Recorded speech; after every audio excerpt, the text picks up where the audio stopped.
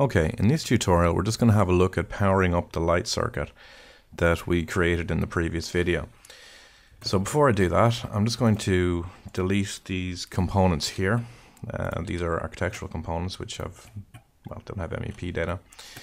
And what I'm also going to do is copy this a couple of times like this. And the reason for this is I want to be able to add these to the lighting circuit or the switch circuit. Let's show you that first. So if I hover over this object here, let's delete that, don't need it, and hit the tab button, you'll see that I get the switch circuit there. So if I click on this, we can see we have the switch system here. So modify multi-select, hit switch system, and what we can do is we can edit the switch system to add new components to it. So using the edit button here, default it'll turn on the add to system, so I can add this object and this object, and then I can finish editing the system. So now if I hover over one of the light fixtures and hit tab, you can see that it's connected to the switch. Okay. Next thing to do, let's see if we have all of this. So that's our switch system. Let's see if we can create a power system for these guys. So what I'm doing is just selecting these objects individually. And you'll see there that with all the, you can do it individually or collectively, it helps to do them collectively. We can click on power here. So if I do that, what it'll do is it'll join all of these together and consider them part of a circuit. Now currently I don't have a panel in here, so what I'm going to do is eventually take this circuit and connect it back to a panel.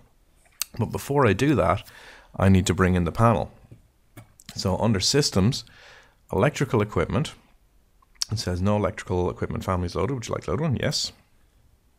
Go to Electrical, MEP, Electrical Power, Distribution, and we have a lighting and appliance panel board here. So I'll click on that and click open. And then I'm just going to pop that in here. Okay. Now it makes sense to immediately name these things. So I'm just going to grab this panel board here, and in its properties, you'll see that we have, where's the name gone? Panel name. So I'm just going to call this panel 1. Okay, so it now has a name, panel 1. And what I'm going to do now is try and connect my previously found circuit. So again, just hover over any of the components that are in the circuit, hit the tab button till you eventually get the whole lot. And what I should be able to do now is drop down and select panel 1. Alas, it is not here. Now, the reason for that is because it's not currently connected to a distribution system. So if we come back to the panel itself and drop down to its properties, we can see we have distribution system here. So let's connect it, and I can't because it says none. Now the reason for this is because it is in this model was created using an architectural template, and it doesn't actually have any distribution systems defined. So to do that, I need to go back into Systems tab, Electrical, and then just open this up to get the electrical settings. And if we look in here, we don't have, well, there's a default system there with nothing in it. And if we look at voltage definitions, everything's at 0. So this is really not good.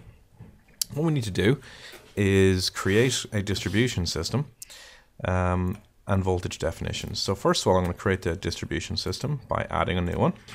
I'm going to call this 230/400. It's going to be 3-phase, Y, 4, and so rename that actually to WYE, just to make it clear. Now, it's going to look for a line-to-line voltage and a line-to-ground, and currently those are not defined. So what I need to do is go back into voltage definitions here and create 230 volts, value 230, tab bar across to the next one, minimum 220, maximum 240. And then I'll create another one again. this new voltage will be 400. Probably should 400V in there, but anyway. So I'll put 400 there, 380 minimum, 420 maximum. Let's change the V in there. Okay, so now those are defined. We can go back into our distribution. Line to line is going to be 400, and line to ground is going to be 230. So now if I click OK here, I can come back to my panel, back in here, and under distribution system, I should be able to select my newly created 230 400, and in it goes. Alright, now the next thing to do is bring this circuit back to it. So again, hover over one of the components, tab until we get the circuit, like so, and then under panel, you'll see that we now have panel 1. So once it was connected to a distribution system, it pops in here again. So there it goes, and you can see it being brought back to that. So that is that. So the next thing we can do is we can grab the panel and we can have a look at the panel schedules. So use the default template. And you can see here, currently the circuit doesn't have a description, but we got one pole, 120 VA, and if you look back on our originals, these guys are 40 a pop. Okay, so that's basically what you do. You then add other components, and again, the same way, power them up and select a panel. Okay, thanks for watching.